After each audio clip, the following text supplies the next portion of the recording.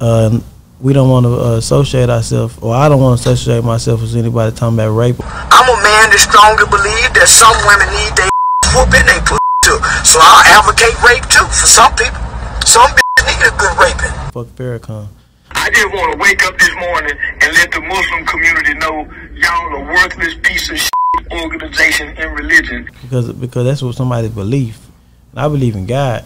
And somebody else might believe in this, in Farrakhan, but I'm not going to crush their dream of what they believe in.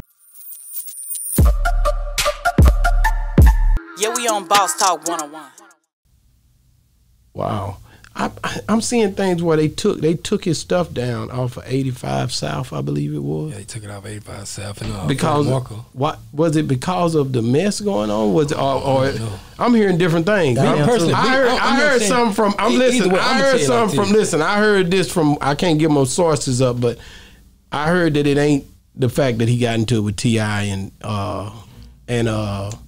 Boosie. If you supporting anybody who coming against my kids, bro, I can't fuck with you, bro. That is something bigger than that. That the people keep saying that makes them not want to deal with. See, I ain't Charleston gonna lie, I ain't finna delete no interview because somebody tell me to delete it though. I just feel like that can't nobody run my show. Well, like, these guys have a lot of connections. Yeah, they got endorsements and stuff like that. They got a lot of connections. You gotta see somebody's intentions. Yeah. Sometimes you stay around somebody so long you don't. Well, I take that back. I have deleted somebody's interview before. Yeah, I have deleted somebody's interview, but it wasn't because nobody told me to do it. I did it because I wanted to. But why? That's what I'm saying. It had over 5 million views. Yeah, it was up there. The one on Funny Marco did like 1 million real quick. Yeah, real quick, and there was a part 2 to it, and never did come out. Yeah. He you know, some people kind of see his energy. You know. I hate it for him because all the bloggers is just bringing him up and doing interviews to kill himself. You know, they letting them come up to talk about the negative shit over and over and over again. I remember last time you was here, Kevin Gates told you he wanted you to call him. Yeah. Well, he finally get the meeting because I see him hugging. Yeah.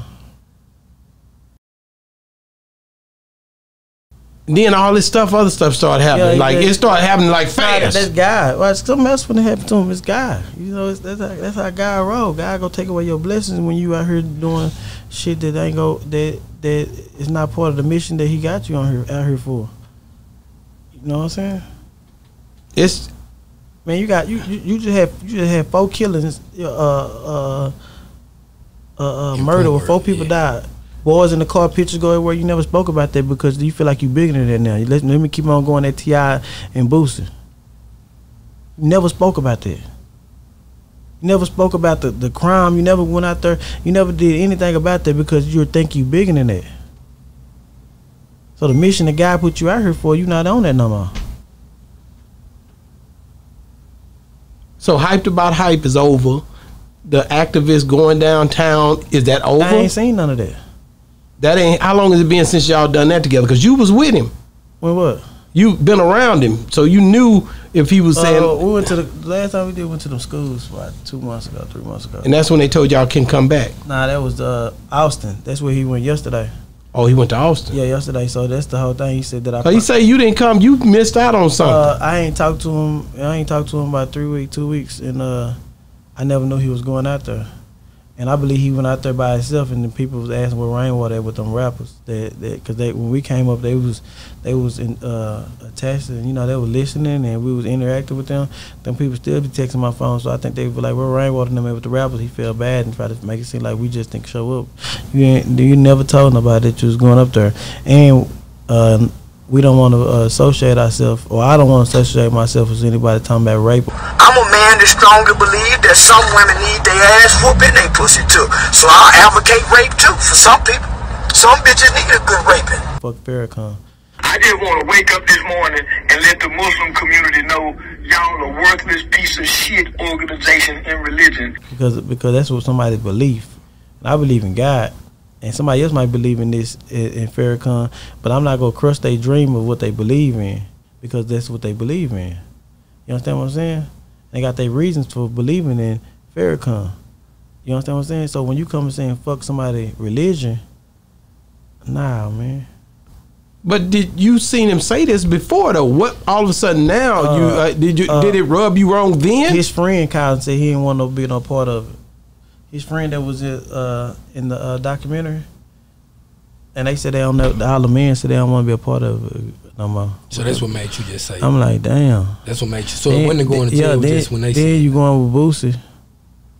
You going at it with Boosie. Boosie ain't being nothing but good to Motor and his family and me. If you supporting anybody who coming against my kids, bro, I can't fuck with you, bro. So that's where it happened when he started downplaying on Boosie. You felt some type of way. I still let it go. You still were trying to hang in there with him. It was about when he went to jail. So the jail. When he called me messy, I told somebody else, man, Charleston in jail. We can't turn that shit in today. But you got to understand, like, everything somebody say, you're not going to agree with it. Okay, we know that.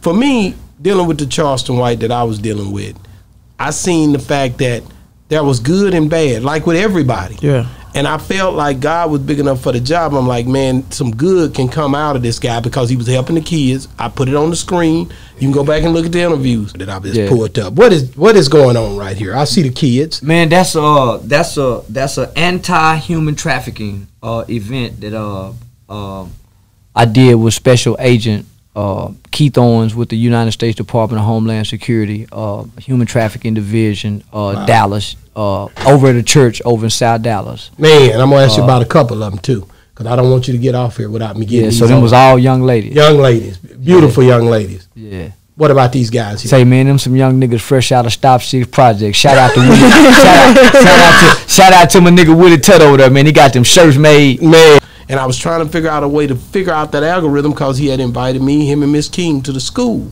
So it started off like that. Now, I don't know where it is today because I hadn't talked to Charleston in months. It's been, what, about 9 months? Almost a year. Almost a year. I hadn't talked to him. I detached myself because of the fact of all of the different, it was one day it's this, the next day it's that. And I just kind of, but his brand, I had no problem with saying, man, big ups to him. He gonna do whatever because you and him was rocking, and I seen that, and I knew that you're a business person when it come down to. I thought you was managing him, to be honest with you. In my mind, I was like, this nigga must be managing him because y'all. He say you was a genius and all this other stuff. So as I seen y'all keep elevating and doing your thing, I was like, big ups, no hate, because I'm a hustler. Ain't got time to hate. I'm trying to focus on my brand. So as I seen this, I would see the things. I seen the things, the F this or F that, but I felt like you guys had understanding because of the character. He talks about the character, that it's not the same as him when he's on just a regular person.